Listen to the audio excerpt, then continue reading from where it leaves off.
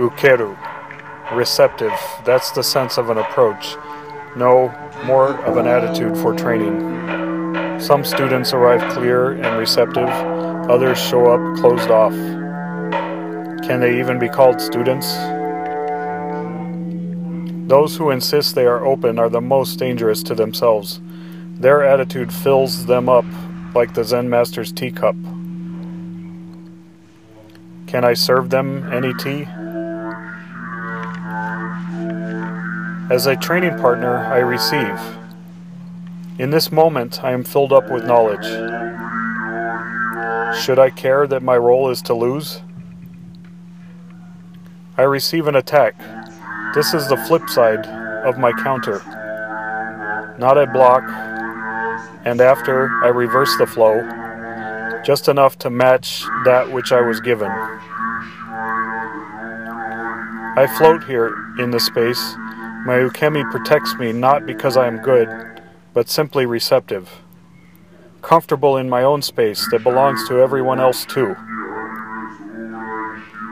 In Bujinkan training, we have a very important Japanese word that gives us a good attitude for training. And it's a word that's not often spoken about, or it's spoken about only in relation to specific techniques.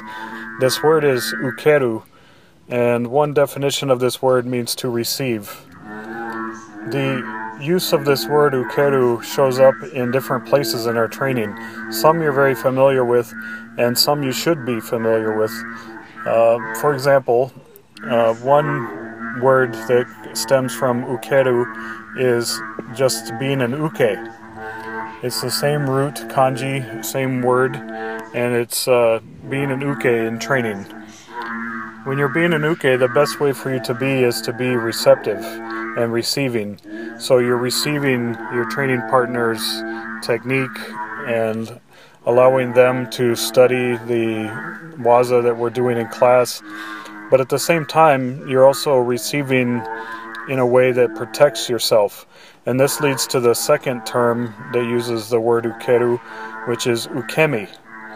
Ukemi, the word ukemi means receiving. You're receiving an attack, you're receiving a throw, you're receiving a punch, and you're taking ukemi. The proper attitude to have when taking ukemi is one of being receptive. If you use this attitude when you take ukemi, you'll be safer, but you'll also be able to take ukemi that's more natural for the situation and gives you opportunities for counters. A third place where this word ukeru shows up is when you're doing an uke nagashi or a daken uke or a jodan uke. Normally in English we think of these as blocks. You're blocking a punch or you're blocking a kick. But block is not really the appropriate term.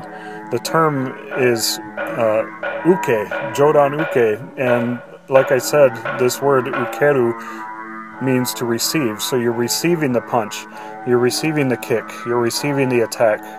That's a much better way to approach delivering an uke nagashi or a jodan uke or daken uke or gedan uke. If you do an uke with the attitude of receiving, it gives you so many more possibilities for counters or to protect yourself in the space as you're moving. But maybe the most important use of ukeru has to do with how you show up in class. You come into class and you want to have the proper attitude for training.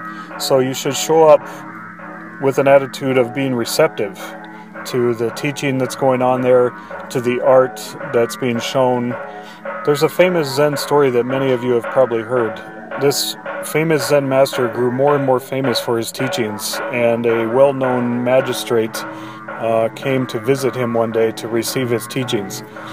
This magistrate was, he was of a high position in his country. He was kind of a celebrity, and he shows up there, and the Zen master starts preparing tea for the two of them as they're having a conversation.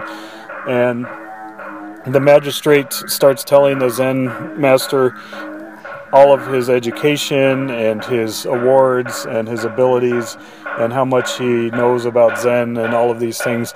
And as the master is pouring his tea in his cup, the master just keeps pouring and pouring while the other guy is talking. Pretty soon the teacup starts to overflow. And the magistrate says, wait, that's too much tea. Why are you pouring so much tea in there? And the Zen master says, well, like this teacup, you show up to speak to me and you're already full of yourself. You have an attitude that is full of your own knowledge. And just like this teacup, it's too full and I cannot pour any more knowledge into you. You don't leave any room for me to add anything to your knowledge.